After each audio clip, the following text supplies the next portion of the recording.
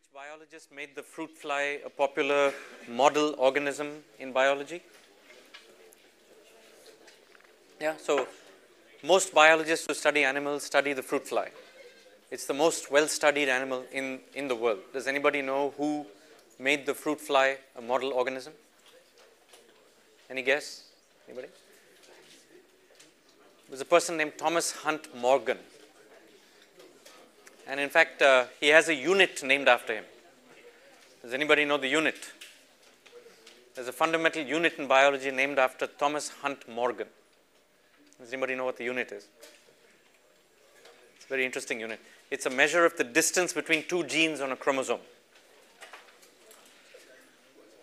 So the further apart two genes are, the more the chance that they'll cross over during mating, and both the alleles will be in the offspring. So you can measure how far apart genes are on a chromosome by taking one genetic variant at some position, another genetic variant at some other position in two different flies, mating them, and see what the chance that the offspring gets both.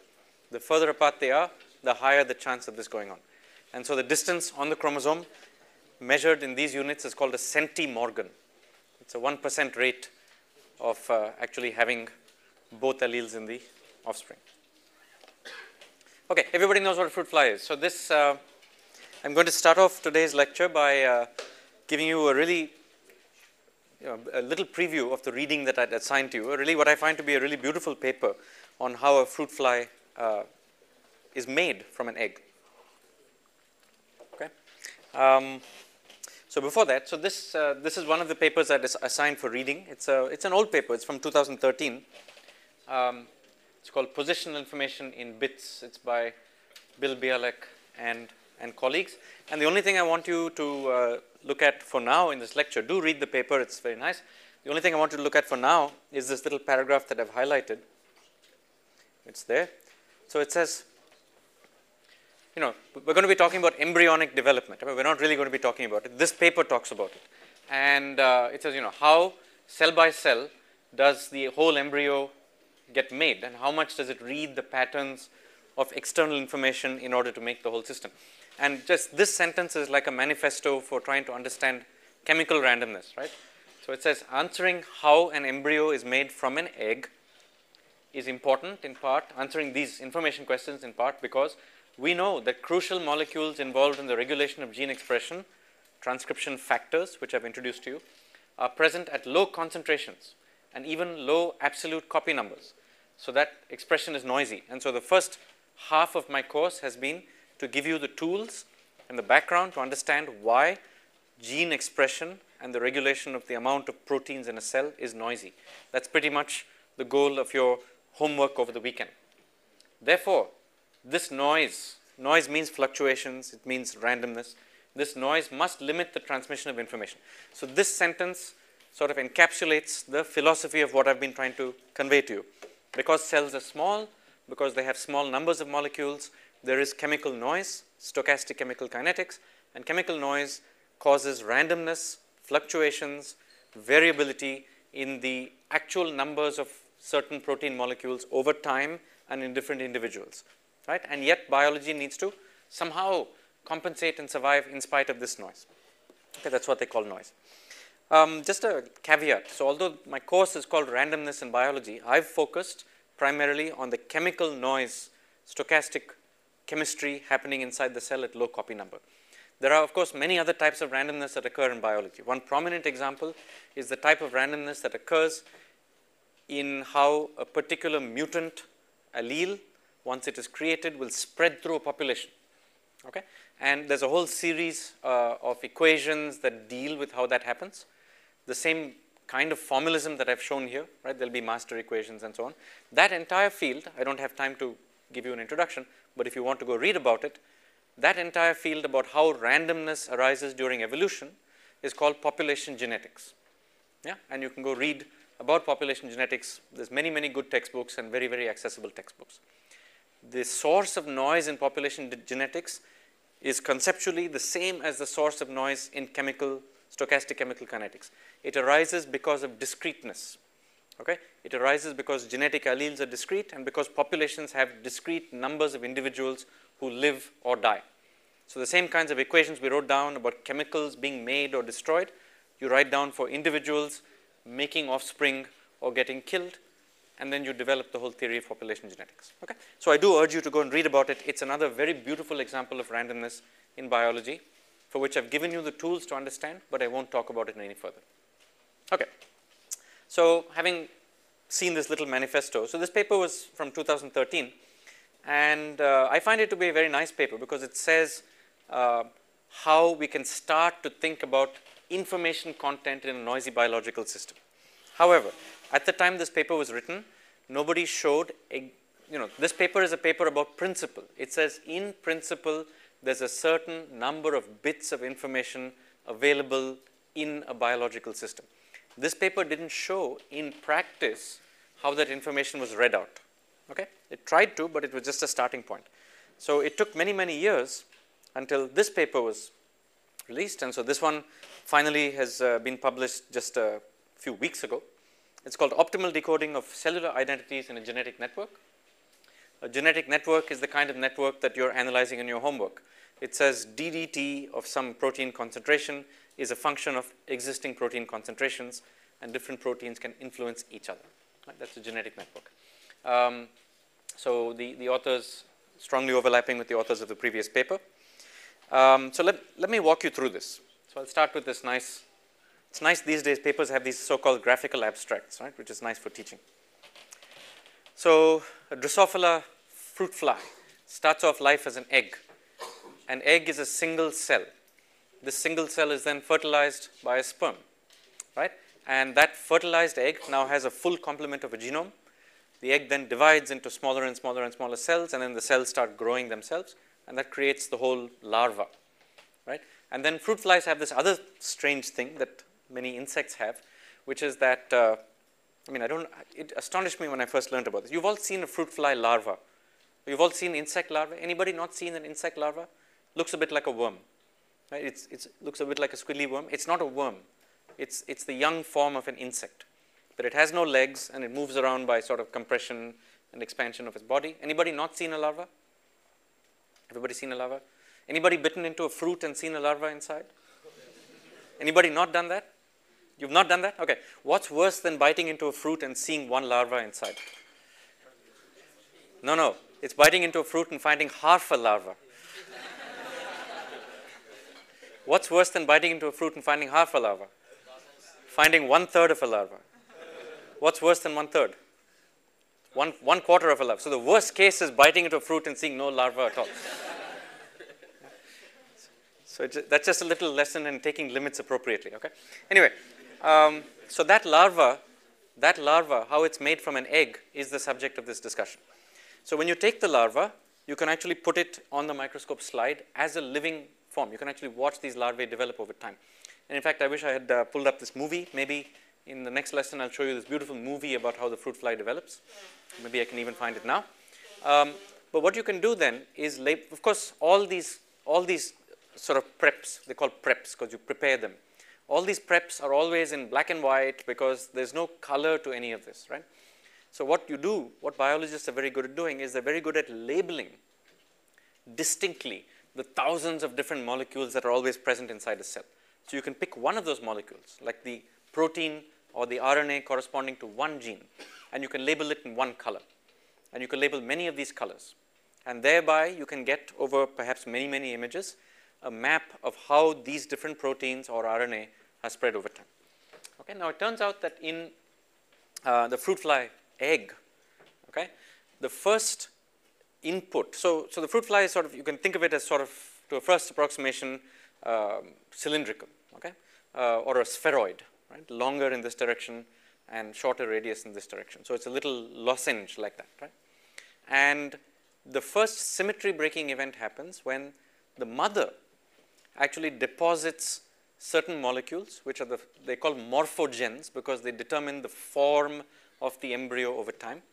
So the first symmetry breaking event happens when the mother decides which end is anterior, which end is posterior, and puts her mRNA into these eggs. Okay, so these are called maternally inherited RNA.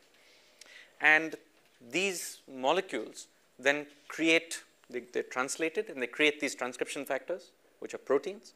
And these proteins, as I had shown in class, they bind and unbind to bits of DNA. Okay? Now, imagine this.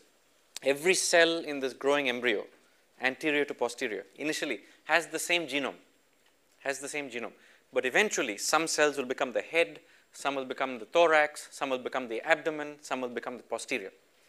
So how does a cell know? How does a cell know whether it's supposed to become the head or the thorax? And later, how does it know whether it should become the legs or the antennae? The way it knows is that the cell is sitting in a medium surrounded by all kinds of other molecules.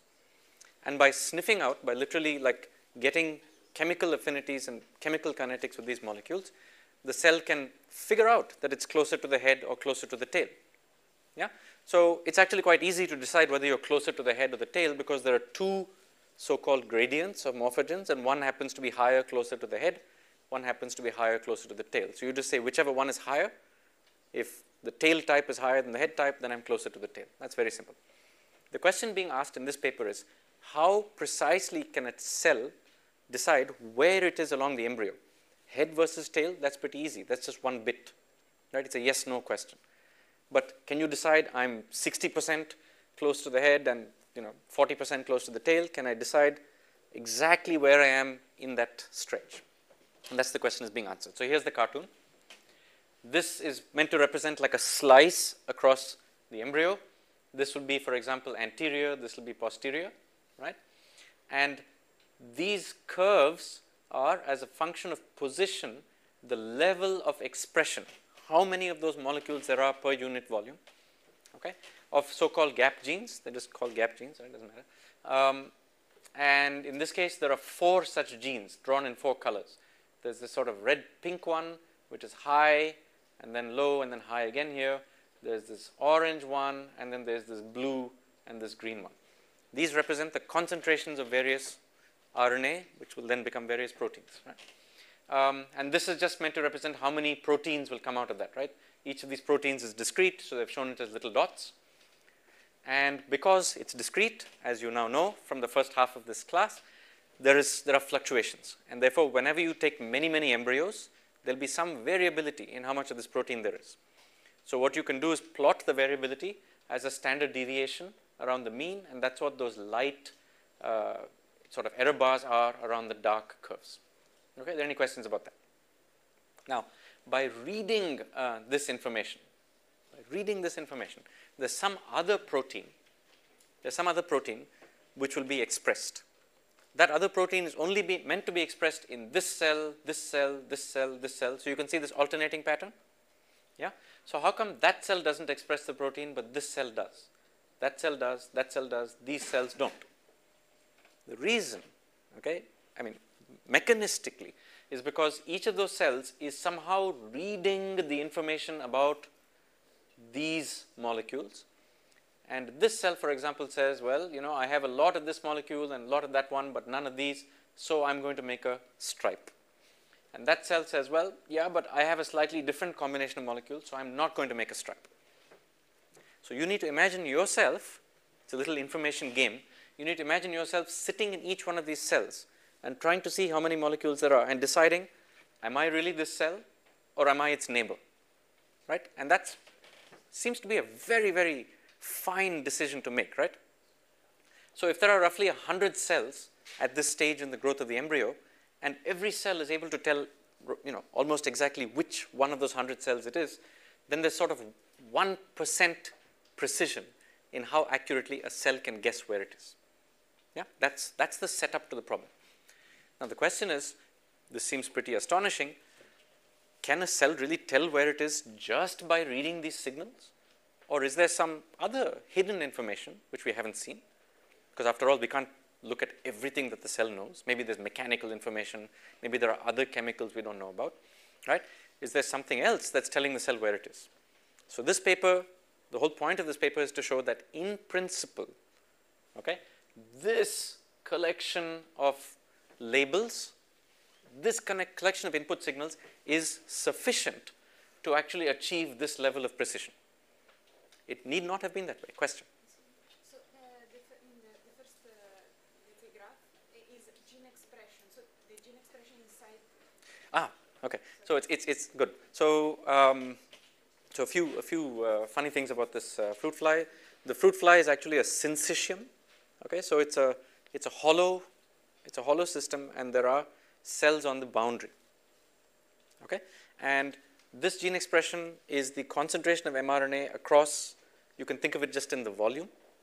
Okay, but the RNAs are actually then expressed inside these individual cells. Eventually, it gets packaged. So yes, this is you should think of it as the amount of that particular molecule inside each cell. Okay, eventually, that's what it is. But how much a cell should express of a certain gene is told by? It's told by other genes.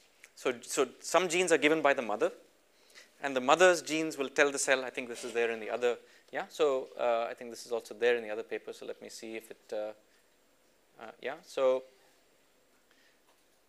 Yeah. Okay. So maybe not here, but basically some genes are given by the mother, and then based on reading those genes, the second wave of genes are expressed. Right. So the genes given by the mother are spread throughout the embryo. And due to the genes given by the mother, the second layer of genes are then expressed in each cell. That's how you should think about it. So it's a cascade of new gene expression. Okay. Fine. A little point about genes. So people, if you haven't studied biology very much and you haven't seen many different examples, it's a bit confusing. We are told that genes are how we pass on our traits from parents to offspring. And that is true because we give the offspring our entire chromosome. Okay? And because I've received entire chromosomes of humans, I'm human. If you receive entire chromosomes of elephants, you'll be an elephant, and so on. Yeah? But genes are also, they have a second life. Okay? The chromosomes that you inherit from your parents, they contain copies of all 23,000 genes that you'll ever need through your whole life. Okay? But individual cells in your body don't use all those genes. Yeah? So you should think of genes as sort of, the way I like to think of it is, if you have an orchestra, right? The orchestra contains many people who play different instruments, right? And all these different instruments are like the different genes that you have. You have some woodwinds, and you have some strings, and you have some percussion, and so on. Yeah? Now, if I'm playing a particular song, if I'm playing a particular composition, I don't have to use all the instruments, right? So each cell in your body is playing a different composition. So each cell in your body will play a different subset of the total set of instruments it has received. Okay? So genes have two different roles. One role is to specify the organism throughout its whole life. And we're not talking about that here. We're talking about how all these cells, which all have the same genes, some of them decide to use some of those genes and others decide not to use them. That's called gene expression. Okay? It's a very subtle point. Are there any questions about this point? Yeah, so genes have two lives. You have it, and then you can use it, and those are two different things. And whether you use it or not depends on what information comes from the outside. Based on the existing information, I can choose to use or not use this gene. Okay, and that's what's going on here. Question? So this means the difference in the functioning of two different cells. Yes. Not their origin. Well, so the symmetry is broken by the mother, and then everything carries on from there. And sometimes symmetry is broken spontaneously. There has to be a symmetry breaking event because initially there's only one cell, right? But once symmetry is broken even once, so typically there's an anterior-posterior symmetry breaking, right? And then there'll be at least one other symmetry breaking because we have three axes, and then you make the whole organism. Okay. There are some people, by the way, whose left and right is totally inverted. Yeah. So your heart is on this side, and so on, and they won't even notice. They're perfectly fine. Okay. So now let me explain a little further, right? So here's the setup of the problem. Now I'm going to be spending a little time on this, but later in this class I'm going back to lecturing on the board. But for the moment I'm just going to be showing more and more stuff from this paper. So here's the fly, right? And as I mentioned, the fly is sort of it's a hollow little spheroid, so the cells are all on the outside. They're all on the outside. And what you do is you can label different genes with different colors, right? And then you can sort of pretend that the cell is just an anterior to posterior one-dimensional system. So for the purposes of this paper, the whole cell is a one-dimensional system. It just runs from anterior to posterior. In particular, I think they ignore a few of the cells in the highly curved regions at the end. Okay? So there are some genes that will tell the cell it's closer to the anterior or to the posterior, or sort of to this tail region. And from that, from the genes that it got from the mother, in this paper, they track 4 different genes. Okay? Which are, okay, so it's these 4 genes, Knurps, Krupel, Hunchback, and so on. They have funny names. So in fruit fly genetics, a gene is named by what happens when you knock out the gene. So it's very confusing. So if a gene is called Hunchback, then when the gene is knocked out, the larva will look like a hunchback, or the adult will look like a hunchback, right? So actually, there's a sort of negative sign in the naming of these genes, right? Okay. So these 4 gene expression levels are derived because already the cells have read out what the mother has told it and have expressed certain things. So at the time this paper starts, right, it's like Star Wars Episode 4, right? A lot of stuff has already happened, right? And you're just starting at the middle of the movie. Yeah? Does everybody, the 1976 Star Wars with like episode whatever, right? 4. I think it's 4. Okay, so this is like Star Wars Episode 4. So this stuff has already happened, right? Luke Skywalker has been born and stuff like that, right? So now you're at the start of the action. So you have these 4 gene expression levels, G1, G2, G3, G4. It's as a function of X. Now for the purposes of this paper, again, X is normalized to go between 0 and 1. You just normalize the lengths of all the larvae to standard lengths. Yeah? And then you find at every value of X, you find the amounts of these. Right? G is a function of X. And this G as a function of X can be noisy. You don't always have exactly the same of genes 1, 2, 3, and 4. Right? So there's a certain amount of variation over there. The game we're going to play is if I know at any given position, if I know what my amounts of these 4 genes are, can I guess where in the cell I am? Can I guess where in the embryo I am? So can I make a map inferring what is X star given these 4 values that I read? If I can make such a map, in fact I have to make such a map if a cell is to express the next set of genes and go forward in order to make the whole embryo. Right? Are there any questions about this? Right? So here are the 4 genes, Knurps, Hunchback, Krupel, and Giant. Right? If I read those, if only Knurps and Giant are expressed, then I'm going to be here, for example. If only Hunchback and Krupel are expressed, then I'm going to be here. That's the kind of inference problem the cell is trying to do. Okay? Any questions? So is the game clear? Yes? Being some region of the embryo means that in that part those genes are expressed? Yes. Okay. And if you think you're in that part of the embryo, then you commit yourself to being a thoracic cell, which later will express further thoracic genes and actually become the thorax. Yeah? Yes? So you should know how many variables you need to make a one-to-one correspondence. Right? Very good. That's exactly the question. Right? Suppose I have only one of these variables, then I can't, right? Because that's exactly the question. Yeah? So hold your question till I get to the punchline of this. Yeah? Okay. So now, ignoring all that, right? Let's just walk through a certain thing. So, for example, here's a particular gene expression for a gene called Krupel. Okay, it's one of these so-called gap genes. Krupel is expressed in this part of the embryo. Yeah, and if I just plot its expression as a function of position with variation, this experiment is done over many, many, many embryos. And I give one simple result. By the way, this kind of experiment is incredibly difficult to do well. You have to have a lab where you can grow these embryos precisely. You can stop them at exactly a certain position of their growth phase because they're growing very rapidly. And you can take exactly that position. So there's some synchronization involved. And you take exactly that position and then you stain it with exactly the right kind of molecular stain to get this fluorescent image. And you do this over many embryos reproducibly without any noise. So you get this curve, right? This curve is basically, as a function of X, the concentration plus variability across many, many embryos. Okay? This particular experiment is from 38 embryos averaged Yeah. Now here's a question. If I were to take a cut across that, so here they flipped it, this is the same figure, but flipped to the right. I'm sorry, I'm going to come this way. So the same figure, you now flip it to the right, right? So here you have a figure. And now you ask, so this figure is position versus gene expression. This figure is gene expression versus position. They're exactly the same figure. But now I ask, if I'm at this gene expression level, which position am I at? And this is not a one-to-one map, right? I've inverted the map, and unfortunately the inverse is not a one-to-one inverse. If I have, let's say, 0.5 gene expression, I could be at either of these positions. Yeah. So at various levels of gene expression, right? It's only really at this level of gene expression that I know precisely where I am, which is roughly in the midpoint of the cell.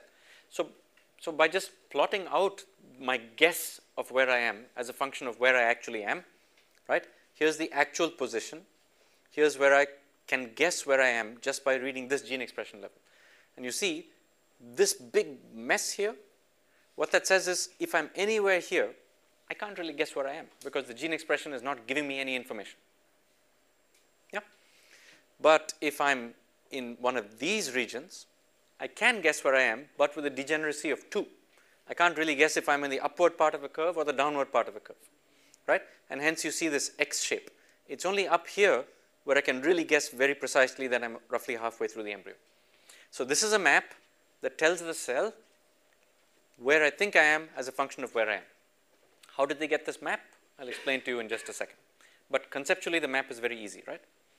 So in practice, how is this map determined? It's determined by doing a Bayesian inference. So everybody knows Bayes' rule. So you do a Bayesian inference. So here's Bayes' rule. Right? Where is it? Right? This is Bayes' rule. Okay? It says, if I know what gene expression levels I'm supposed to have as a function of position, and I guess this by, I don't guess this, I actually measure it over many, many, many embryos. That's what that original curve was. That peaked curve is gene expression as a function of position. The curve I showed you was for a single gene. In principle, you could get all 4 genes as a function of position very, very accurately with their variation and covariation. Right? So these are random variables, and I get the full distribution. If I know this, and I have a prior distribution, which is where I think I am before I read any gene expression. What is my prior distribution for a Drosophila embryo? The prior is totally uniform. I could be at the head, I could be at the tail, and there's roughly equal number of cells all the way from head to tail. Right? So my prior distribution, P of x star, is totally uniform, very nearly uniform in this case. Yeah. Then I just simply invert the probabilities, and this is a normalizing factor, so I can guess where I am as a function of gene expression. Okay. So everybody's happy with, anybody not seen Bayes' rule before? Everybody's seen it, right? So just implementing this rule numerically, literally implementing that rule numerically, is how you get this picture, right? So that picture says, what is the implied posterior distribution as a function of the actual position? What is my guess for where I am as a function of where I actually am? Any questions? Okay, so this is quite nice. And clearly this gene is totally useless to guess where you are outside there. And it's, you know, it's not that useful here either because there's 2 different positions you might be. You might be closer to the head or closer to the tail. So now, what do we do? As the question was asked, what happens if we add more genes? So this is where this paper really shines, right? So if I just use Krupel, then I don't know where I am in those regions, and I have a degeneracy of 2 in this region. If I now use just 2 genes, Krupel and Hunchback, and I do the same Bayesian inference, then you see that all the uncertainty here goes away very nicely because Hunchback is providing a lot of information there, right? I mean, pretty much linearly, you can guess where you are based on the Hunchback level, right? Until you get to this flat region, right? And it's also giving a nice dose of information there with a degeneracy of 2 over there also, because you don't know if it's the up phase or the down phase, right? Then you add Giant, right? And you pretty much almost nail the whole thing except for some variation down here.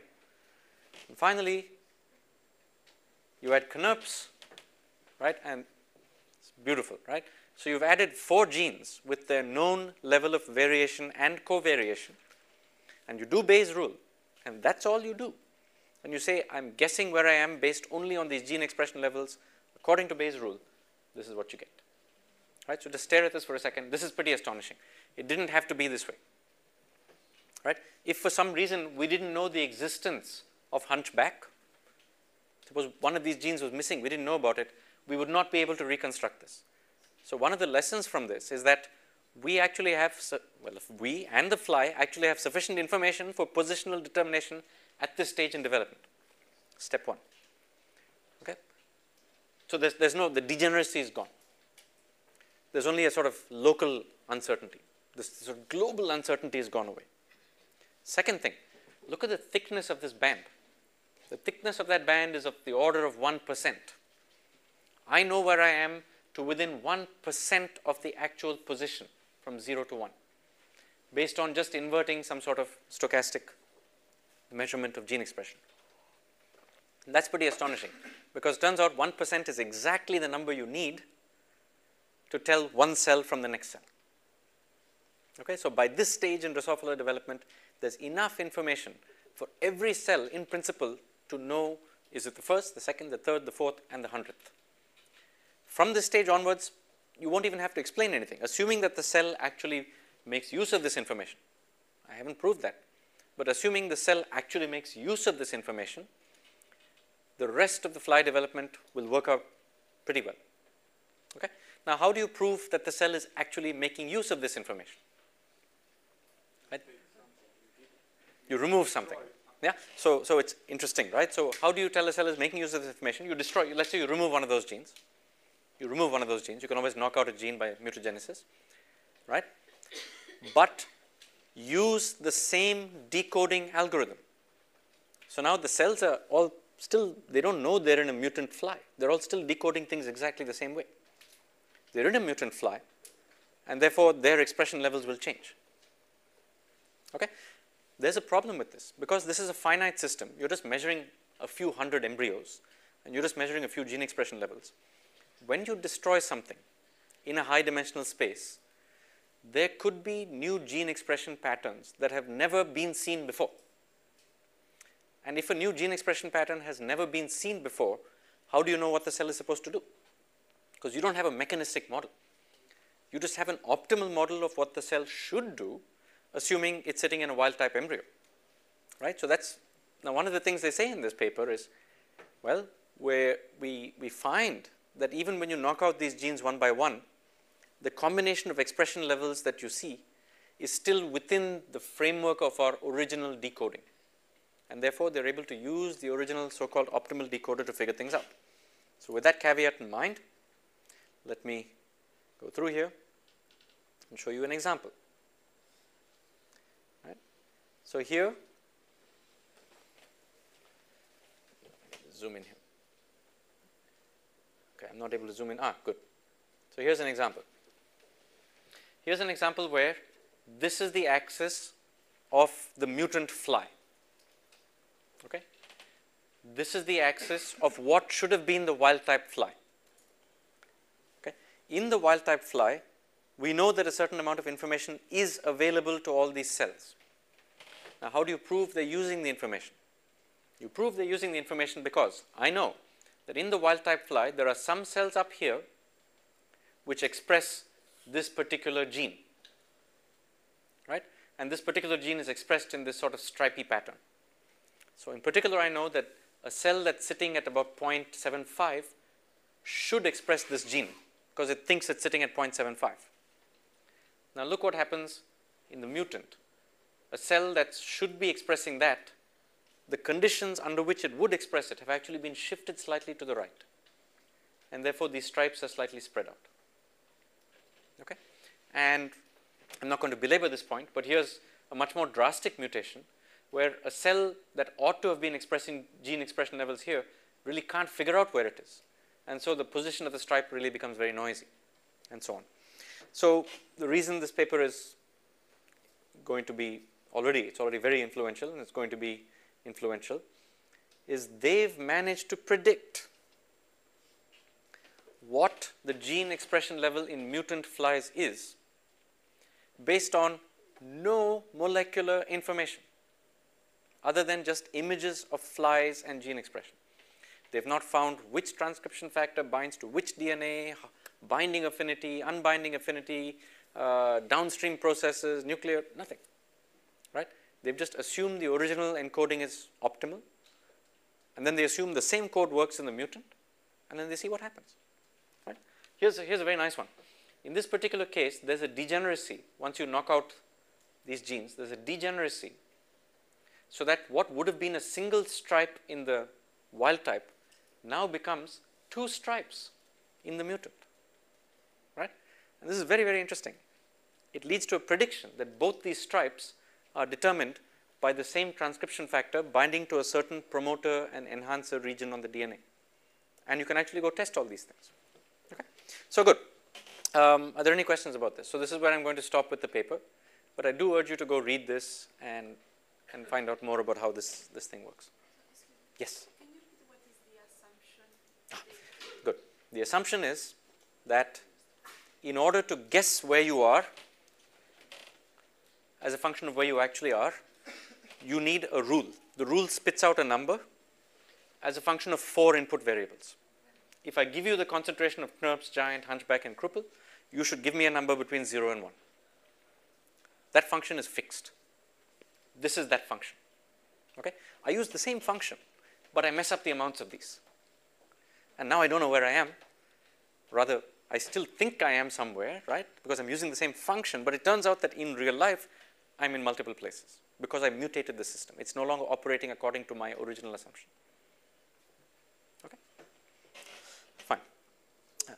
So as we keep on increasing these genes, we Yes. saw that the global uncertainty was decreasing. Yes. But there was still this local fuzzy. Yeah. So that's 1%. And it's because of. Well, there's still variation. But it's micro. I mean, it's related to the. It's stochastic gene expression, right? There's plus or minus square root of n. Inside the cell. Yeah. It's coming from inside. Yeah. Exactly. Okay. You can't. So the question is, you want to get this even. If you want to get the noise lower, you need more molecules, and if you want more molecules, you need more energy. So you can get this uncertainty even lower if you pay more energy. Just energy per molecule, right? One other point, which is a point that's they spend a lot of time on in their 2013 paper. Very interesting. Look at the thickness of this line across the whole embryo. The uncertainty is basically equal up and down the entire system. This also didn't have to be the case because the variations up here are sort of very, very different across the whole cell. But the posterior uncertainty turns out to be very close to 1% up and down. Again, this did not have to be this way. It just turns out to be this way. And that's why this is a cell theory paper and not a theoretical biology paper. Right? You could have written down these equations 100 years ago. This is the paper that proves this is what's going on. I don't know why the fly has optimized itself so well. Right? The fly did not have to be optimal. You should never assume optimality. You should maybe, assuming optimality, you should make a prediction and see if the prediction is correct. Right? But without such evidence, you should not just assume optimality. Okay? Any questions? Okay. Well, so that's what I wanted to show you from this paper. And if there's nothing else left, right? So this is just the last thing. So this sort of predicts where the peaks ought to be as a function of where the peaks should be. And this is the final result. It just really shows that cells are extracting positional information down to the 1% level that seems to be the limit. It's pretty cool. So please read the paper. It's a very nice paper to read because they've spent a lot of time explaining the background. Okay. So now I'm going to disconnect from the projector and get into the meat of today's class. Okay. So all that was motivation. All that was motivation. The motivation is that it's relevant and obviously in some cases very useful and powerful to think of biological systems as somehow extracting information in the presence of noise. Yeah. Now I know that the first day I asked all of you how many of you have taken a class in information theory. Many of you have taken. Can I see a show of hands again? How many of you have taken a formal class in information theory? Okay. So, okay, that's roughly this half of the, okay. So was this all part of the, okay, as part of a physics course or as a standalone course? In what context was information theory taught to all of you? Yeah? Okay. Anybody else in the context of electrical engineering or anything? Okay, fine. So I'm going to now, so it's good, it's about 3/4 of the class have not seen information theory. And for those of you who have seen information theory, I apologize for the redundancy. But as usual, my caveat is it's always nice to see the same thing with a different view. Okay, so please bear with me. So for today, tomorrow, and the day after tomorrow, I'm going to be spending time giving you the basics of information theory, so that you can read papers like this and understand the calculations they are doing. Right? There's going to be, for the next few classes, very little direct biological motivation. All the biological motivation is in this paper and papers of this type. So if you want more motivation, go and find interesting papers of this type. Okay. Okay. So let's get started. So the central idea with information theory is that there's a sender and a receiver, and there's a channel. Right? And typically there's some message X which is sent, which goes through the channel and comes out as some other thing Y, which could be the same as X, right? And the receiver has to guess what's going on. In the context of the fruit fly, these X's are actually the gene expression levels, and the Y is actually the little x, which is the position that it's trying to guess, right? It's doing an inference problem, right? So that's one way to think about it, right? There's many ways to think about how to write down a little information diagram for a particular model. Yeah? Another way to think about it is that the sender is sending some X, the channel happens to be a bunch of gene expression levels, the receiver is trying to receive the same X. But that's another way to think about it, where then the sender and the receiver are roughly the same amount of information. And there's noise that enters at that level. Okay. So going forward, we're going to have a few common letters that always mean the same thing. So here are those letters, right? M is the number of distinct possible messages.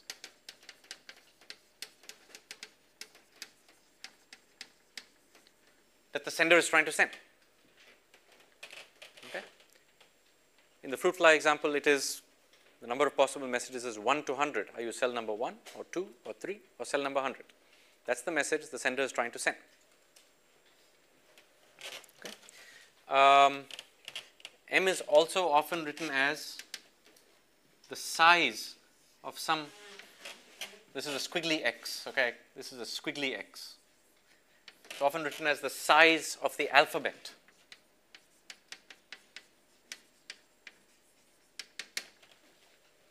Right? So if you don't think of a fruit fly example, think of the more standard example where you're trying to send a telegraph message.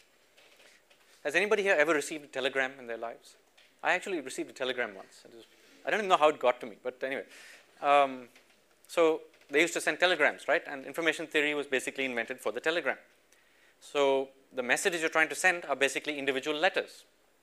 That's an example.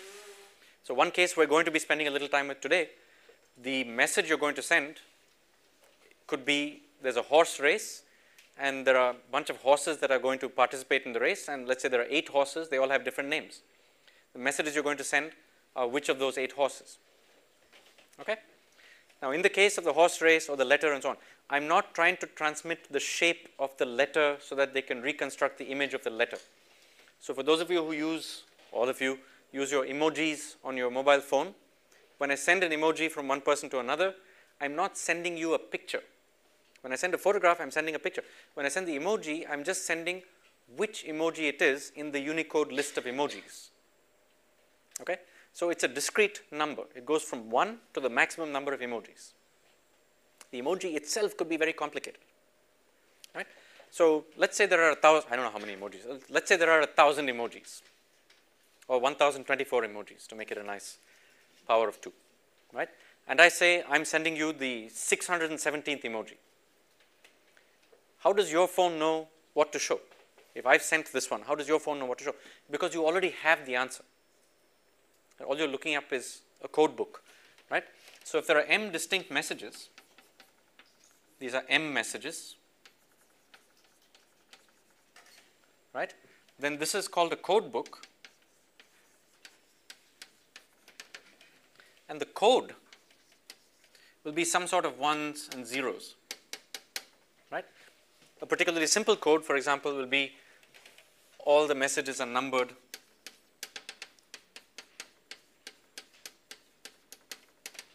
all the way. So this is a code book, and the information theory problem I'm going to describe today is where the sender and the receiver ahead of time were both in the same room and they both decided on a code book. So they have the entire dictionary of what messages there could possibly be and what code we're going to use to discuss these messages. Then all the receiver has to do once the sender has sent information is to look up the code book and see which message was sent. Right? It's that simple. I'm not going to discuss how the receiver looks up a code in a code book. Sometimes these code books are very, very large. Right? So in some sense, the entire theory of computation is about how to efficiently find which code was sent. I don't care about it. I assume that computationally you're not limited. The sender and the receiver have arbitrarily high computational power. The sender sends some code, the receiver receives that code, and they look up in the code book which emoji was sent, or which horse was sent, or which letter, or which cell in the Drosophila embryo. Okay? Okay, I'm going to use k is equal to log base 2 of m. Right? And this is a relevant thing because naively, if I had 1024 different messages, I have to use 10 bits because there's 1024 different rows in this code book. Okay? So let's discuss a particular event. Horse race. Right? And these are the names of the horses. Right? Let's call it horses 1, 2, 3, 4, 5, 6, 7, 8. There are 8 horses that are going to run a race. And the game I'm going to play, there's a beautiful movie with Paul Newman, Robert Redford called The Sting. Somebody seen it? So the sting it's this little sting operation where they delay the telegraphic message from the horse race track by just enough so that these guys can place fake bets, or they can place bets and then they get the delayed message and these guys make money. Right? So the idea is I'm going to transmit which horse won the race by using zeros and ones. Okay? So how many bits do I need to send if there are 8 horses? It's very simple. There are 3 bits. Right? And what's the code? 000 to 111. Now why would I send, or how could I possibly send fewer bits? If there are 8 horses and there's one race, can I do any better than this? Is there any other code I can use which has a length shorter than 3 bits per race? Right? Any guesses? Suppose I use 2 bits. What will go wrong? If I use 2 bits, what will go wrong? There's degeneracy. It's not decodable. Right? At least 2 different horses will have to have the same. By the pigeonhole principle, 2 different horses would have to have the same information. Right? So 2 bits is not going to work. So you need at least 3 bits. Right? So my claim is I can use fewer than 3 bits. So how on earth can I use fewer than 3 bits to transmit information about 8 horses? Right? And the answer is because, yeah? Do you send one message or you send a lot of? Very good. So n is the total number of races, or total number of events. Events or messages, transmissions.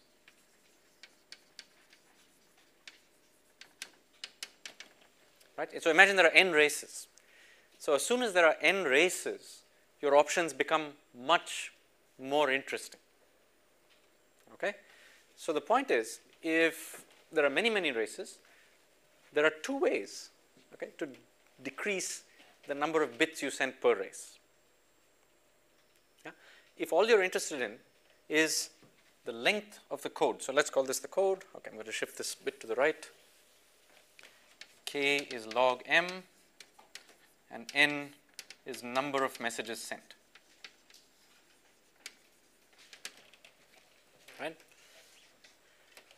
So this is the length of the code, L sub I. In this case, it's 4, 4, 4. Or for 8 horses, L sub I. So this is I, L sub I, and there will be some number of bits here. Okay. So as long as you're willing to wait for many races, for one race, there's no way to do this any better than 3 bits for 8 horses. If you're willing to wait for many races, okay, then you can do better in 2 rather different ways. And today we're going to develop what those 2 very different ways are. One way is you remove the requirement that all the code words are the same length. You remove the requirement that all code words are the same length. Now, why would you do that? You do that because you have some prior information about which horse is more likely than which other horse. Or you have some prior information about which English letter of the alphabet is more likely than which other letter. So let's write down the probability of each horse winning the race. Suppose these horses are sorted in terms of the favorite to the least favorite, right? So let's say this horse is 1/2 probability, 1/4, 1/8, 1/16. And then let's say the last 4 are roughly the same, right? 132, 132, 132, 1 in 32. Now, suppose I knew this ahead of time, somehow.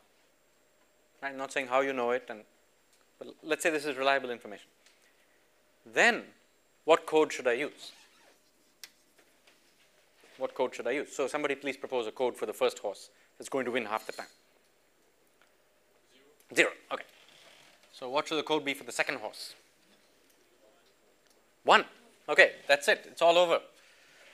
What's the problem with this code? So remember, I'm sitting over here and I'm sending, and you're sitting over here and you're receiving, right? And all you see is a stream of zeros and ones. And maybe you know the starting point, but you don't know anything else. You're only allowed to send zeros and ones. You can't send anything else. Okay? If that's the case, what's the problem with this code? You don't have a comma, or you don't have a separator. You don't know when the race code has finished. Okay? So as far as I'm concerned, this means horse 1, 1, 2, 1, 2, and so on. I can't tell when, no matter what you write down here, I can't distinguish that from this other one. So this code, for the moment, let's say this horse, you make it 0, 0, and so on. You can make them all different. It's not degenerate, but it's not decodable. It cannot be decoded. Okay, so can you come up with a better code? This is a terrible code. Come up with a better code. This is awful, yeah. So what's the problem? If you're using 0 for the first horse, then somehow 0, in a sense has to be commented out, or you have to have some exception. Right? So what should you do for the second horse? 1, 0, okay, that's a good one. Right, so as soon as I see 0, I say that's it, the first horse won the race, and I put a little block around it. I see 0 again, and I say the first horse won. Now I see 1, and I say, wait a minute, the second code is 1, 0, so I put a block around both those, because I know 1, 0 is a code. And I say 1, 0 again. So horse 1, 1, 1, and then 2, and then 2. What should the next horse be? 1, 1, okay. Let's see. What are you going to do with the rest of it? There's a problem with 1, 1.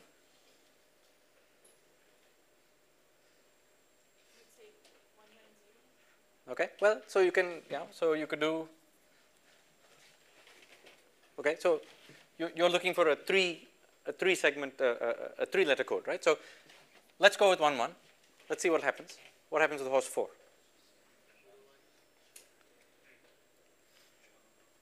What happens with horse 4? 1, 1 is okay. What happens with horse 4?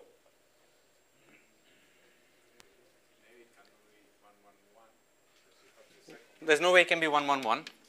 Okay, it can't be 1. Can't be 1 because that's confusing with the other one. It can't be 0. It can't be 1, 0. It can't be 1, 1.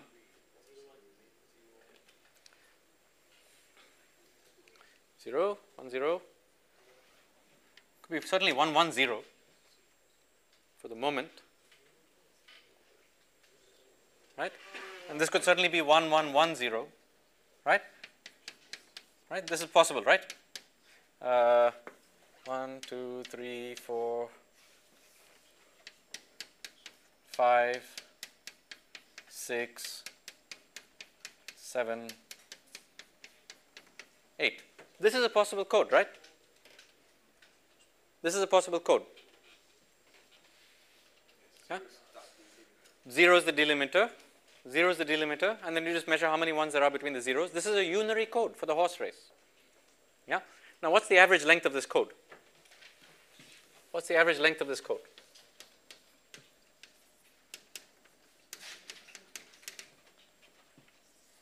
So it's half times 1 plus 1/4 times 2 plus 1/8 times 3 plus 132 times whatever, 8, right? 1, 2, 3, 4, 5, 6, 7, 8. Right? So whatever that is, it's some number. And somebody who can quickly do the computation while I'm talking, work out what that number is. Right? So this is a terrible code. This is a terrible code because you're really using very long letters, very long code words to compress what's happening in the horse race. Yeah? But it does work. Okay? So in terms of the space of possible codes, all codes are here. By all codes, I mean any way that I can write down zeros and ones for a bunch of messages. They could be good codes, bad codes, whatever it is. And inside there's a collection of what are called non-singular codes. A code is not singular if no two rows are the same. That still doesn't mean it's decodable.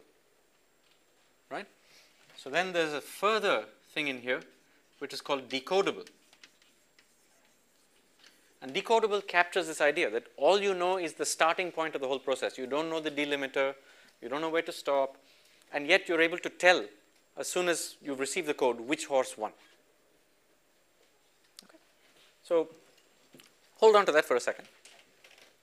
Right? So this is a terrible code. So let's come up with a shorter code. How would you come up with a shorter code? So the answer is that you really want to think a little more systematically. Okay. So think about where each of the letters is taking you. If it's a 0, if it's a 1, what happens, right?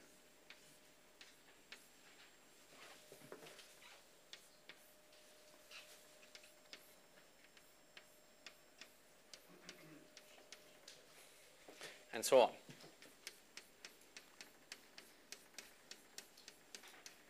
And maybe further, right? So what this is a decision tree.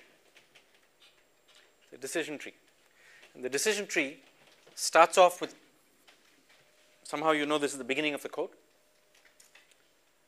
And by the end of the decision tree, you should tell which of these 8 horses won. One option for a decision tree is one that stops right here. 1, 2, 3, 4, 5, 6, 7, 8. So if a decision tree stops right here, then there are 8 horses. And the code must be 0, 0, 0 to 1, 1, 1. There's no option. Now what we're going to try and do is to make the first horse 0. If the first horse is 0, then all these guys are out of bounds. Because if the first horse is 0, you don't want another code that could be 0 plus a bunch of other things. Because you don't know if that means the first horse or some other horse that also starts with 0. Okay, so this is horse number 1. Right? And then you go to 1. And okay, we can make the second horse 1, 0. So let's do that just as we had before.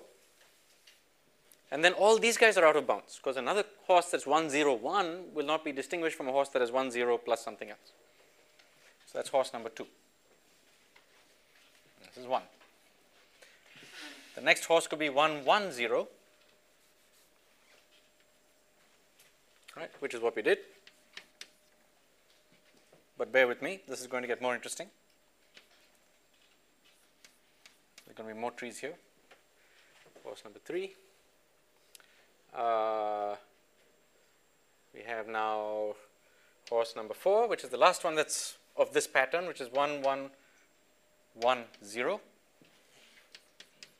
So far, so good. And now, because all these 4 horses have the same probability, there's no reason for us to give some of them smaller codes and some of them bigger codes.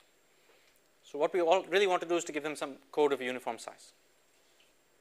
Okay? So what we're going to do is we're going to take 1, 1, 1, 1.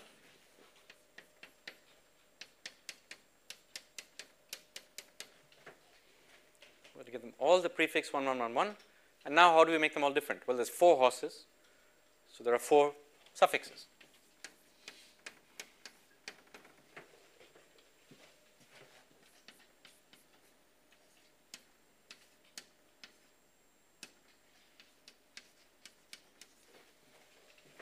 Is everybody happy with this code? It is a code. It is a code. Not only is it a code, it's something called a prefix-free code. It's called a prefix-free code. Yes? Why this method? I'll explain why this method. It's a bit strange, right? But what I'm trying to do, For the last 4 horses. yeah. So what I'm trying to do is to give horses that are more likely to win shorter words, right? And that part of it is quite clear, right? So that I can get the average length to be short. That's what I'm trying to do. However, these 4 horses are all equally likely to win. Okay? So why should I give some of them shorter words than others? If you use the unary code that you used earlier, right, this would have an average length greater than the average length I've actually given it. So you can do the calculation. Okay? And if you notice something, is there a relationship between the length of the code word and the probability of the horse winning in this particular case? Yes, there is. The length of the code, if it's Li, then the probability of the horse winning is like 2 to the minus Li.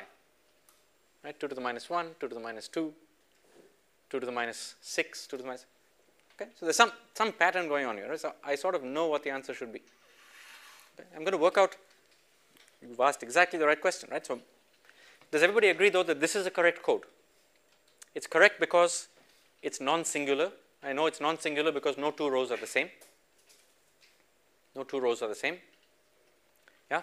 It's also decodable. How do I know it's decodable? Because as soon as I get to one of these leaves, I say next horse, and then I keep going. So there's no code which is a prefix of some other code.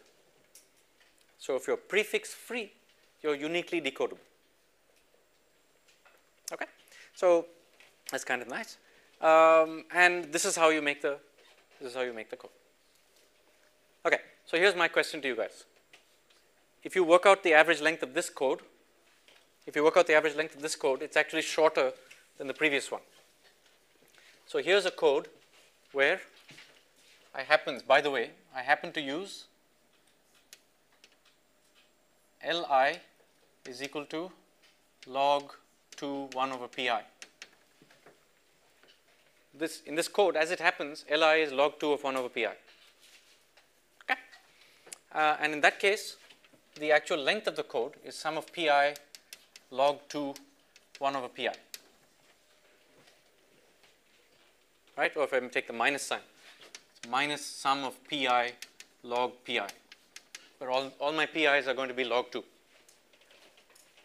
Okay? And this is the first case so far today where you've seen a function, an expression that's derived from a bunch of probabilities. And that function is a famous one, and it's known as the entropy.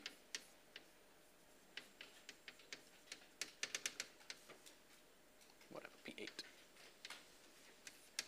It'll be P sub m usually. Okay, so let's just pause here for a second. I've given you a code for a horse race. The average length of the code, I've used a trick for reasons I haven't explained to you. I've used a trick where the length of every code word is shorter for more likely horses, but not in some arbitrary way. In fact, the length of the code word is log of 1 over the probability.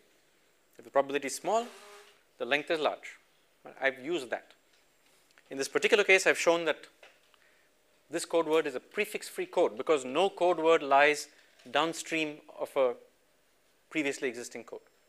And I've shown that the length of this code word in terms of the PIs is a very famous function which is called the Shannon entropy.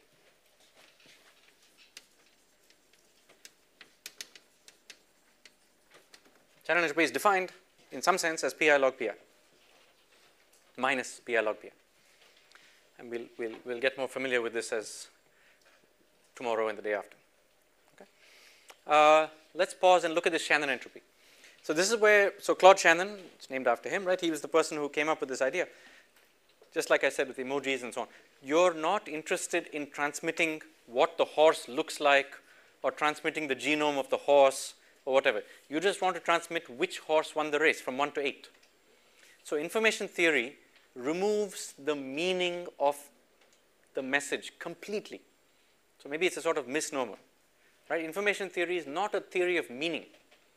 By looking at these ones and zeros, you can't understand whether I'm talking about horses or cells or letters of the alphabet, nothing. You're just talking about which entry in a list of previously agreed entities. Okay? The previously agreed entities could be entire horses, could be people in this room, whatever. The second thing, okay, in the simple formulation of information theory I'm giving you, if these races are independent and identically distributed, which is an assumption, it's an assumption. But if that assumption is valid, okay, then all that matters to calculate the entropy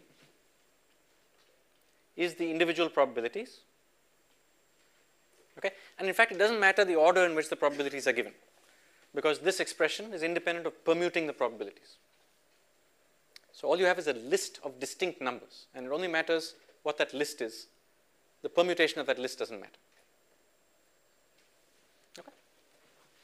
So that's the Shannon entropy. It's prefix-free code. Okay. So now, let's try and work out why. So, you know, I gave you this answer, and you can work out that this is the expected length of the code, right? How do you know that there's not some other code which is even better than this one? Maybe I could make this shorter. I could make some of these shorter. How do you know it's not possible? Right? So in general, the general question is, if there are m horses, whose probabilities are given as P1 to Pm, how do you know that there are not other types of prefix-free, uniquely decodable codes? Okay? And the answer is interesting and important. So let me, I hate this chalk, but let me see. Okay, by the way, let's just pause here for a second. Yeah.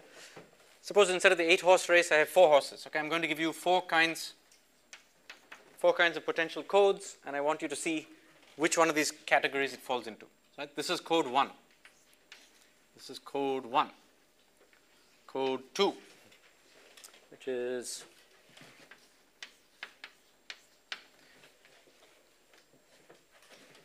code 3,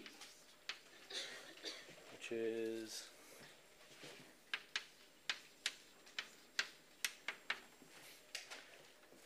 (110), and code 4. These are 4 possible codings for the same event.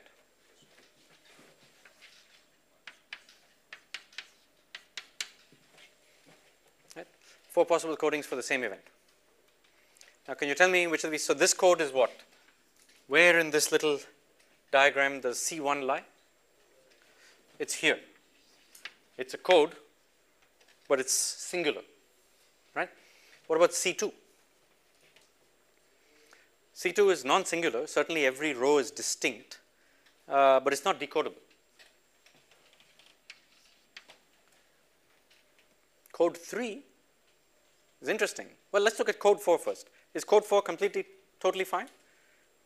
Code 4 is certainly decodable, yeah, because nothing is a prefix of anything else, right? So code 4 is here. What about code 3? Let's take a look at that. It's very subtle. Take a look at it and see what the problem is with code 3.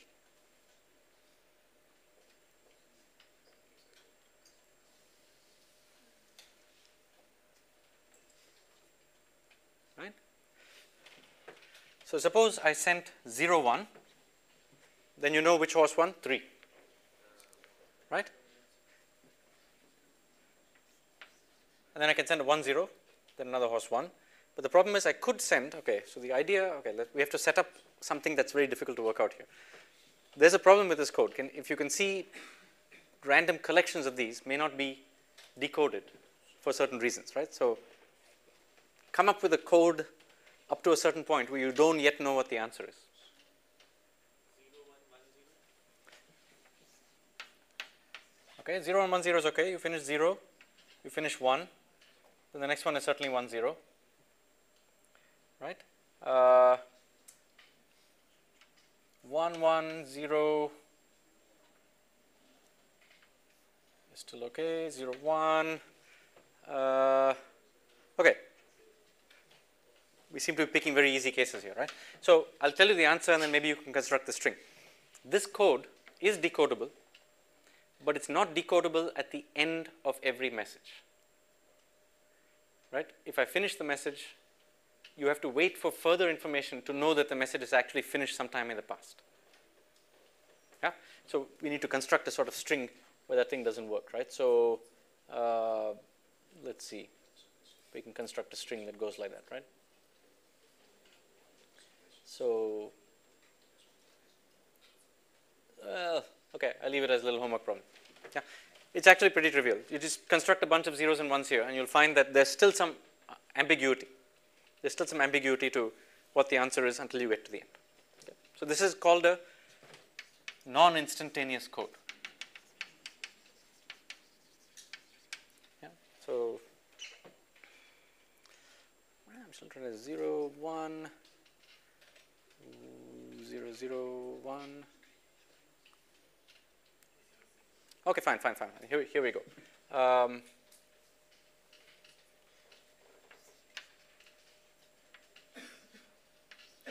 That's not the one. I'll leave you guys to work it out. Yeah? Okay. So let's work out now why I cannot compress this system to any smaller than this guy. And the answer turns out it's a bit like you have a balloon that's inflated to some level. If you try and compress one part of the balloon, some other part actually has to expand. Okay? And so the way we're going to do it is the following thing.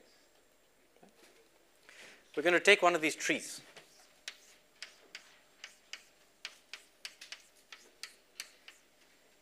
Right, up to some level. And take that tree up to some level. And let's call the total depth of this tree L max. Right, so L is 0, 1, 2. In this case, L max is 4. Okay? And I'm going to put a bunch of code words on this tree. And I'm going to highlight the code word, let's say in some other color. Is green. Let's say this is a code word. And that code word is at some length L1. Okay? And this code, remember, it's zeros and ones, right? 0, 1, 0, 1.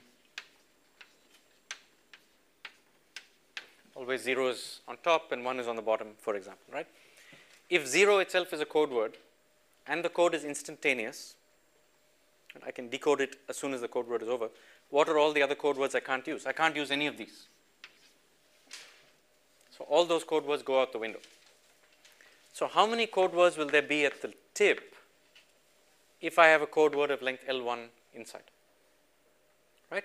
It's 2 to the power L max minus L1. Because that's the number of guys that I'm not allowed to use since I've used this one, right? So it's 2 to the power L max minus L1, and that's gone. And let's say I put L2 over here, right?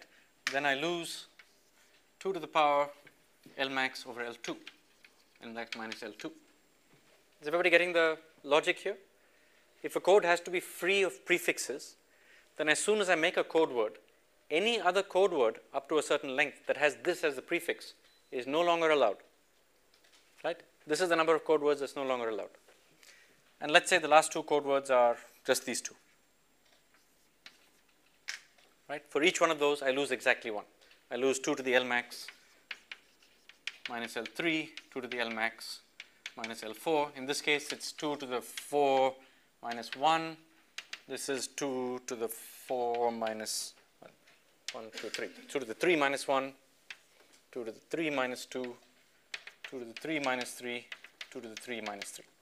Okay? Maybe in fact I didn't even have 4 codes. I just had these 3. Maybe there's only 3 horses running this race. Right? So what can you say about these numbers? One thing we know is that the total number of things up to a certain depth is exactly 2 to the L max. That's the total number of leaves. That's the total number of leaves. Okay? So it must be that the total number of leaves is greater than or equal to all the leaves that you had to have used in your system.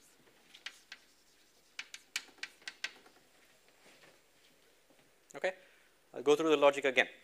If I want to make a code for horses, as soon as I use a code word, anything that has this as the prefix is out of bounds.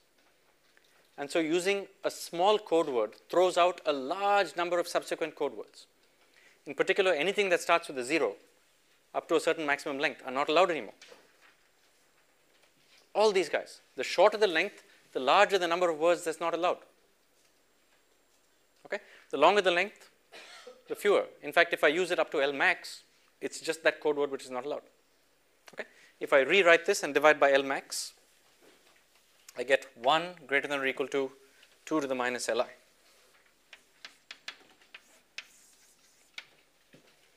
To the minus Li. This looks like a plus. Okay, is the logic clear about how I calculated this little thing?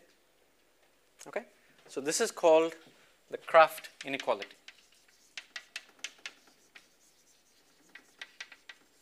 For prefix-free codes.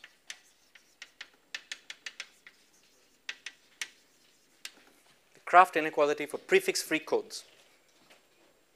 Okay, are there any questions about this? Yeah. Then this code can be instantaneous or non-instantaneous? This code is instantaneous. So for the moment, I'm going to do instantaneous codes where, so there are non-instantaneous codes, and those in principle allow more flexibility because you don't use this thing. So for the moment, I'm only going to do the calculation for instantaneous codes. Instantaneous doesn't mean prefix-free. Is that different, right? Instantaneous doesn't mean prefix-free, but it pretty much does. If it's not prefix-free, it's not instantaneous, for sure. But the code that we have seen before was prefix-free, but it was not instantaneous, right? That's true. That's true. There was a code which was prefix-free and not instantaneous. So now we're just looking at instantaneous. So there's another little line in here, which is prefix-free. Sorry, not prefix-free, instantaneous. Okay, so you're asking what is the sufficient condition for instantaneance. So I'm saying prefix-free is certainly a sufficient condition for instantaneous. And you're asking, is it a necessary condition? And I won't treat that case. Okay. So let's assume it's prefix-free. Then it's definitely instantaneous, right?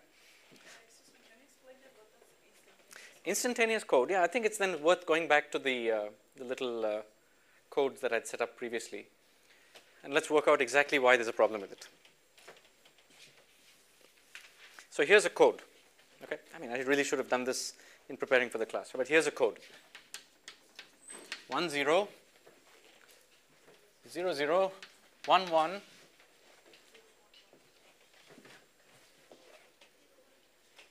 So this is fine. This is fine. So this is fairly obvious why it's not instantaneous, right? Suppose horse number 3 1, then it becomes 1 1. Right? Now if it's 1 1, so far I don't know if horse number 3 is the winner or if horse number 4 is the winner. Okay? Even if it's 1 1 0, I don't know if it's horse number 3 is the winner followed by horse number 2 or horse number 4 is the winner. Okay? But the next bit will totally resolve the issue. Right? If it's 1 1 0 0, then I know that it splits like this. Right?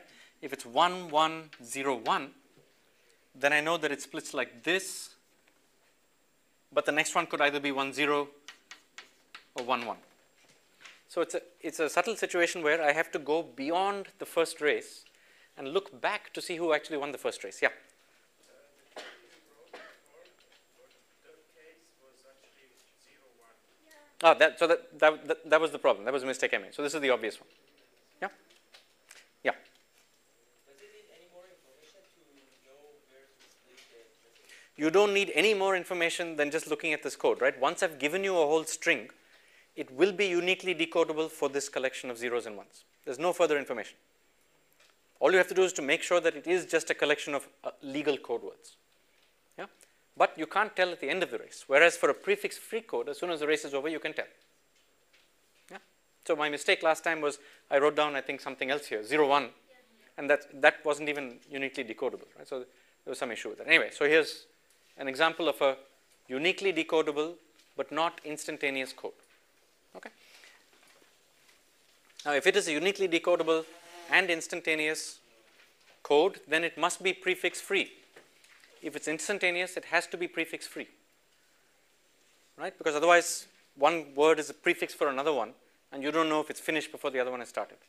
Okay? So in particular, any constraint that applies to any instantaneous code, a prefix-free constraint is one of them. Okay? So here's the constraint. For every prefix-free code, I can write it in the following way. 2 to the minus li sum from I equals 1 to m is less than or equal to 1. By that little method of cutting the tree. Right? This is the Kraft inequality. And you'll see why this is important in just a second. But let me explain what's going on here. What are the parameters here? The parameters here are the total number of different messages. Total number of different messages. Yeah? And the length of each message. Okay? In general, if you have more messages, you're going to have more terms in this sum. Yeah? And if you have more terms in the sum, but they all have to add up to less than 1, then the lengths all have to be longer. So in general, the more messages you have, the longer the code word you have to use for every message. That's the first lesson. Okay? The second lesson is even more powerful. If some of your messages are very short, for example, if the length of the message is 1, that already gets you very close to 1. So if some of your messages are short, all the other ones are forced to be quite a bit longer. Yeah? Now, your messages can be arbitrarily long and still satisfy this, right? If there are 8 horses, but each of your LIs is like 100, right? There's no problem satisfying this. Yeah? If all your messages are equal in length, then LI is something like the ceiling of K, right? If Li is the ceiling of K, then this one works out exactly and adds up to m times a bunch of constants which are like 1 over m, and that adds up to 1. Okay? So this really makes sense. This captures, in a sense, all the internal constraints of making an instantaneous code. You can have them all the same, in which case you need log of the number of messages. You can have them all very, very long, no problem at all. But if you make some of them short, other ones have to be much longer. Right? So it's like squeezing a balloon on one side and the balloon expands on the other side. That's what this thing is doing for you. Right? Just feel the mechanics of that. Okay? So now we're going to use this Kraft inequality to actually calculate what the optimal length could have been, right, for the code word we had seen earlier, for the codes we had seen earlier. Okay? So, in general, I want to minimize L. I want to minimize the expected length of the code. Right? Minimize over what variables? Over all the L sub i's. Right? In other words, I want to minimize over all the L sub i's this quantity.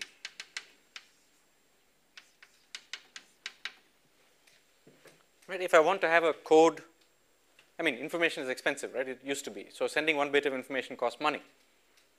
Sending 1 bit of information to Pluto is very expensive, for example. Yeah? And yet we managed to do it.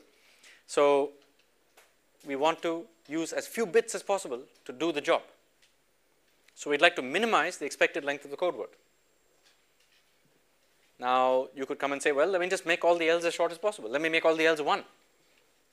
If I make all the L's 1, that's not allowed because it's not uniquely, it's singular. Right? It's not even uniquely decodable. So this is not sufficient. This doesn't prevent you from making all the L's as small as possible. What prevents you from making all the L's as small as possible is this inequality, subject to sum I equals 1 to m 2 to the minus Li less than or equal to 1, right? This is the optimization you want to do. This is the optimization you want to do. This piece forces you to make all the L's small. This piece says, well, wait a minute, if you make some of the L's small, other of the L's are going to become big. So you're not allowed to arbitrarily control all the L's separately, right? You're not allowed to arbitrarily control all the L's separately.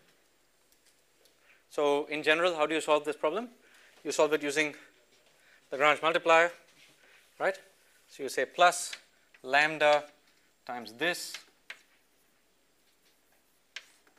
So Lagrange multiplier.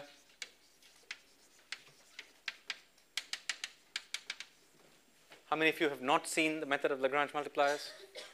You've all seen it. Very good. This is just a constrained optimization method, right?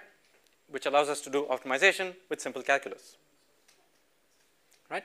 So you want to minimize this function over Li, this function of all the Li's. You want to minimize this function. So let's minimize it. Question? Yeah. So standard way, differentiate with everybody. So df dli will be equal to p sub I, because the derivative of this with respect to Lj will be 0 if Lj is not equal to Li, right? And then you get plus lambda, and only one of these terms depends on that particular L sub I, right? So you get lambda times minus 2 to the minus L sub I. Well, not 2, but you get an E derivative, yeah? So, yeah. The Lagrange multiplier like this, what do you mean the constraint would be the sum of two dimensions. Ah! Yeah. Okay, good. Thank you. Good point. This is an inequality. This is an inequality, okay? Now, we've made this an equality. And the justification for that will come a little while from now. But the justification is roughly that this inequality is the best you can do when the Li's are all integers. Okay, so now we're making two leaps of faith, or not leaps of faith, but two justifiable assumptions, right? The first one is that let's find the solution over all Li's, whether they're integers or not, and that solution must be worse than the true solution, or at least just as bad. So allowing the Li's to vary over real numbers is the first piece. And the second piece is this inequality only makes the situation worse. By taking any inequality and making the L's smaller, I can make it an equality. Yeah? So the equality, so by doing this is surely the best you can do. This puts a hard lower bound on the length. The actual solution will be worse than this for two reasons. Reason number one, the L's are not integers. And reason number two, this is an inequality, not an equality. Thank you for the question. Okay, so I cheat, right? I cheated. I made L. I do this all the time, right? I differentiate with respect to things which ought to be integers. I did this in the first week also. Okay, so the derivative of the second piece with respect to lambda is minus 2 to the minus Li natural log of 2.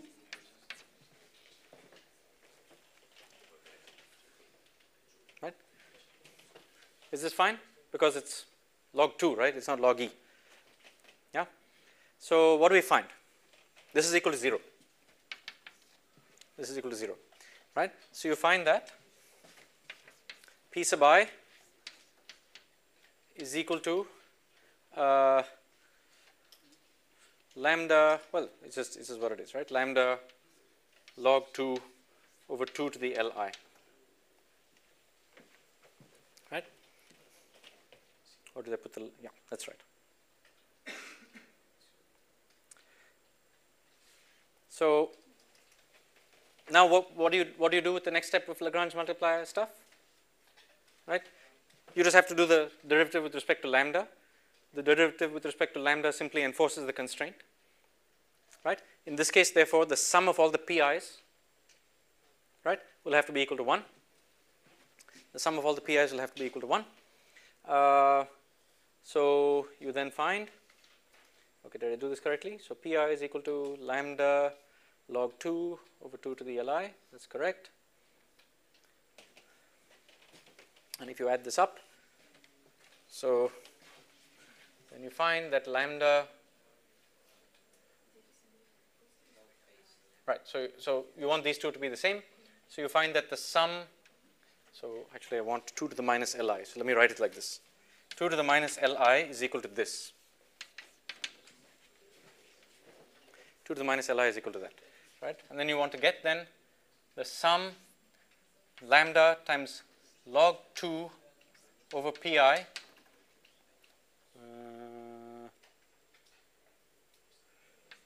is equal to 1. Is equal to 1. Right? Yeah. Mistake is where? Here? This is correct. This is correct. So where's the error? Is there an error?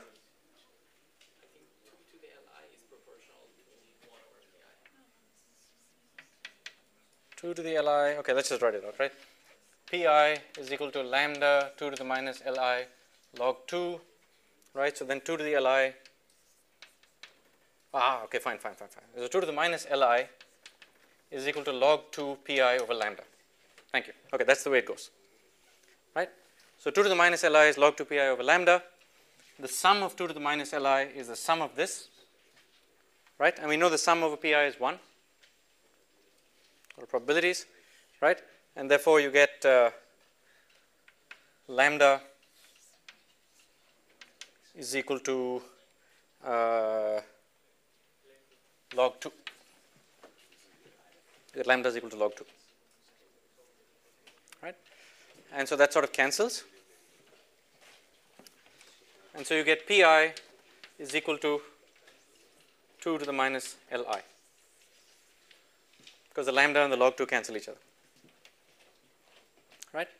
And this is the reason why I used a code like I did here. Yeah. So just look at the logic. I said the code has to be instantaneous. If it's instantaneous, in particular, it has to be prefix free. If it's prefix free, I can't make some length shorter without making other lengths longer. Nevertheless, it is quite useful to make all the lengths different. So to find the optimal collection of lengths, I actually use this little calculation, which shows that if I did a if I assume that all the L's could vary continuously, and if I assume that instead of an inequality, I can satisfy with equality, which is the best I can do, then I find that the lengths are 2 to the minus pi, or pi is equal to 2 to the minus li. 2 to the minus. So the lengths are log of 1 over pi, or pi is 2 to the minus li. Yeah? That's the best I can do.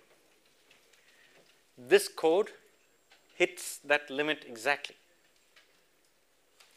Therefore, proving, in a sense, that the entropy of the distribution is the best description I can have for that distribution. It's the shortest on average. Okay? Now, this entire thing that I did just now is just to motivate the definition of the entropy. The entropy, H of P, turns out to be the answer to a very interesting question. It turns out to be the answer to the question of, on average, what is the shortest code that you would make for some collection of messages that are independent and identically distributed. So what we're going to do at the beginning of next class is two things. One is we're going to show that any real code can only do worse than this, right? But it's only off by 1 bit. So any real code optimally will only be h of x at most plus 1. And part of that plus 1 happens because the li's are not integers. Like the L1 plus 1 happens because the li are not integers. Okay?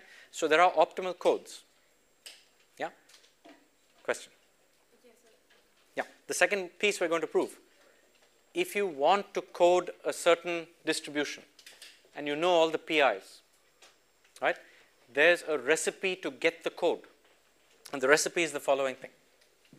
Are there any questions about the derivation before I erase it? Yes. When we write the p to the minus li, isn't the logarithm of 2, isn't it at the denominator? Log e, log 2. No, in the second.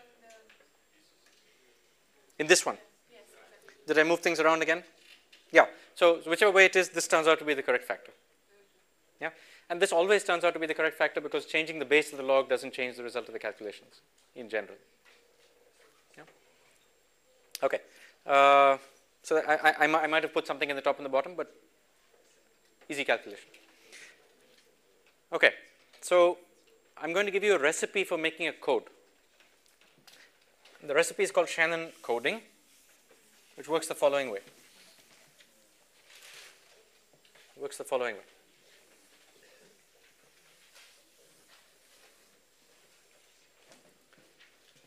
Suppose I'm given a bunch of PIs.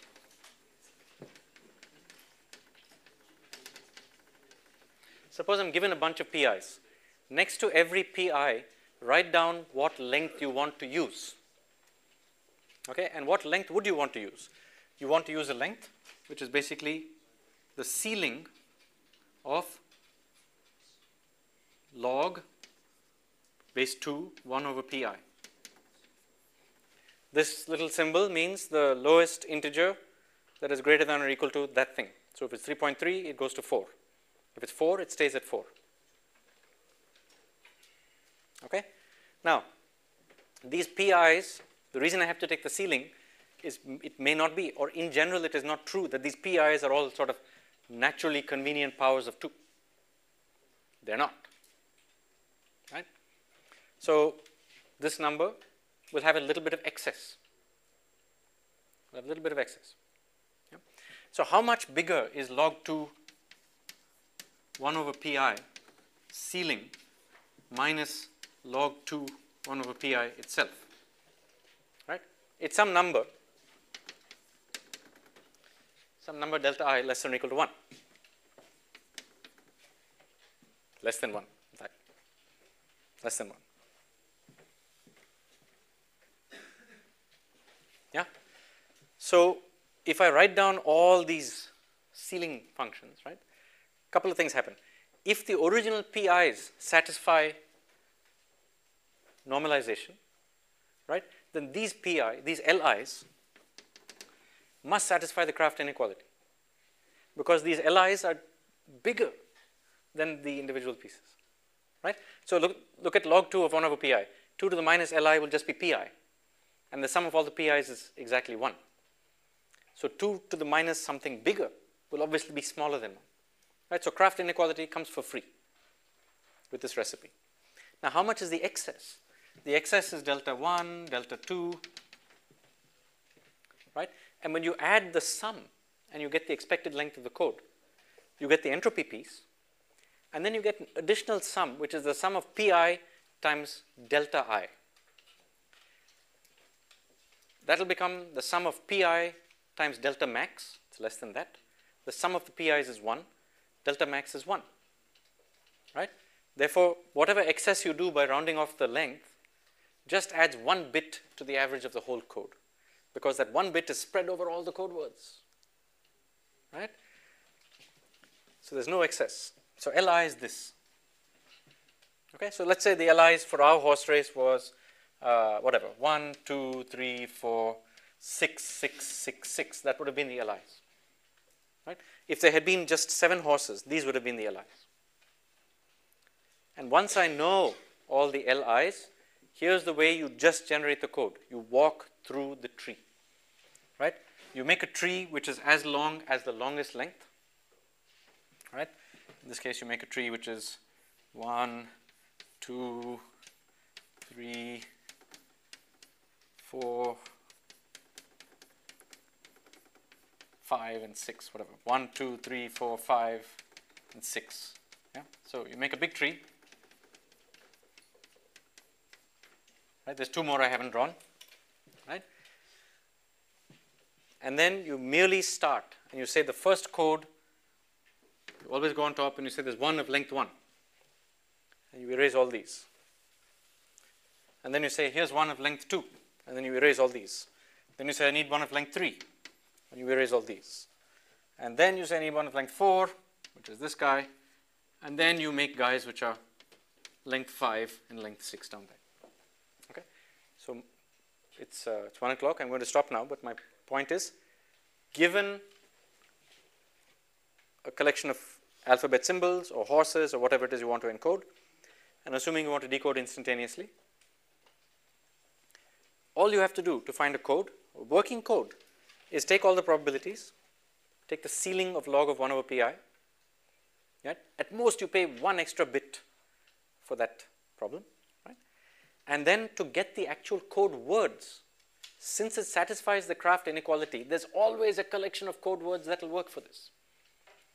In particular, you just have to walk through the tree and stop at a position which is the right length, choose that as the code word, remove all the downstream ones, then go somewhere else in the tree up to the correct length, choose that as the code word, remove all the downstream ones, and keep on going till you've finished.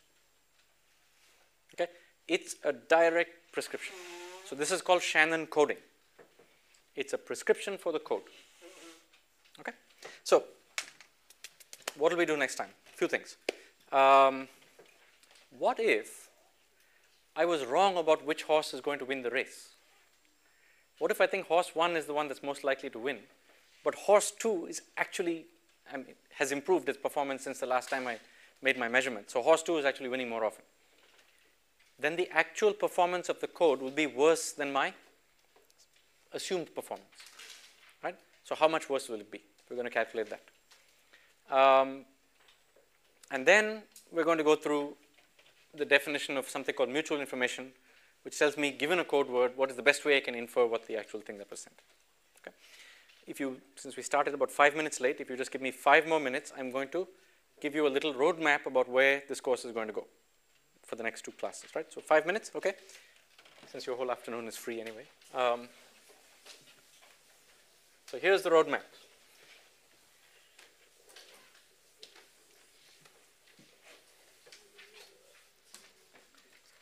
If there are M messages, naively, I want to send information to somebody on the other side of the room or the other side of the solar system. If there are M messages, I need K bits, where K is log 2 of M. Right? That's the naive expectation.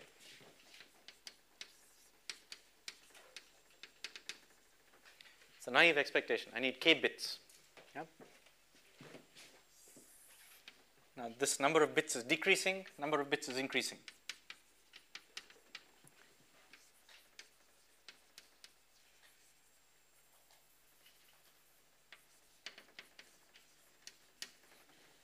What we've shown is that if there are M messages, I can actually send fewer than K bits. Okay? I haven't fully proved it, but I can actually use H of P bits on average. I can use H of P bits on average, meaning after 100 races, if I divide by the total number of bits I sent by the total number of races, I'll come very close to the average, which is H of P. Okay? So I can actually use fewer bits, fewer more.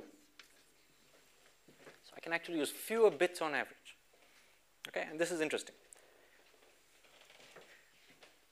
The little calculation we did just now demonstrates that for instantaneous codes, you can't do any better than this. Can't do any better than that. Now you might wonder, for non-instantaneous codes, can you do better? And next time I'll prove for any coding scheme you want, you can't do any better than this. Okay, so this H of P is an absolute limit on data compression. It's an absolute limit on data compression. And it has to do with the statistics of the original collection of events. It has to do with these p sub i's. Now here's a question. Why on earth would you want to send more than K bits? Right? Doesn't make any sense. Right? Why would you send more than K bits?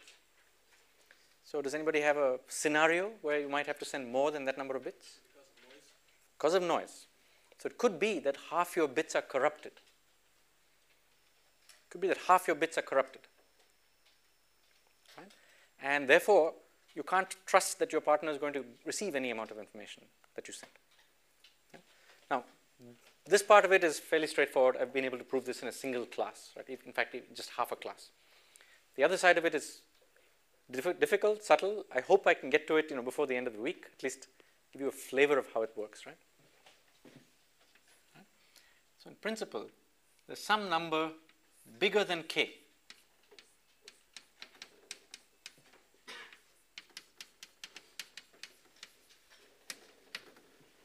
Okay? That I represents something about how accurately this channel sends information. If it sends just half the bits, then I will be half. Okay? It's always a number less than or equal to 1 if you work in bits and if you use log base 2 and if your channel sends zeros and ones.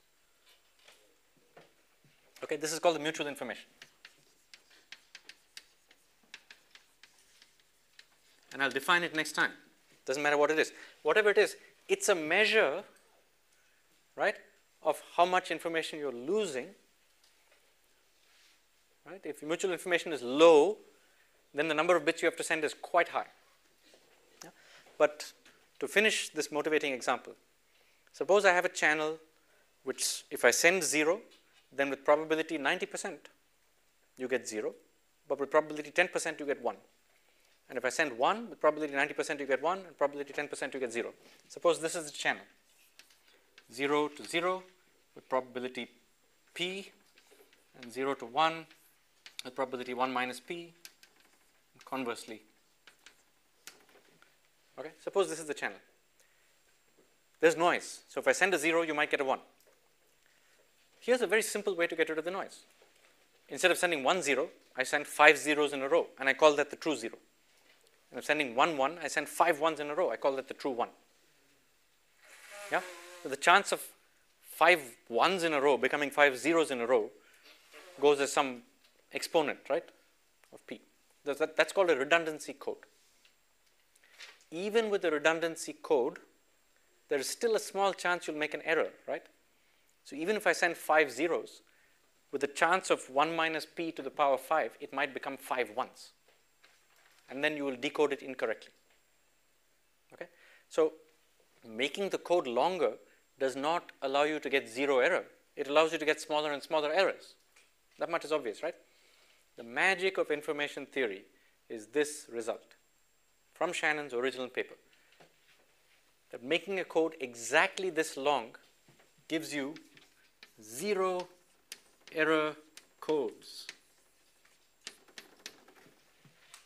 0 error for finite increase in the number of bits you send, even with a crappy channel like this, right? And it's sort of pretty amazing that's even possible.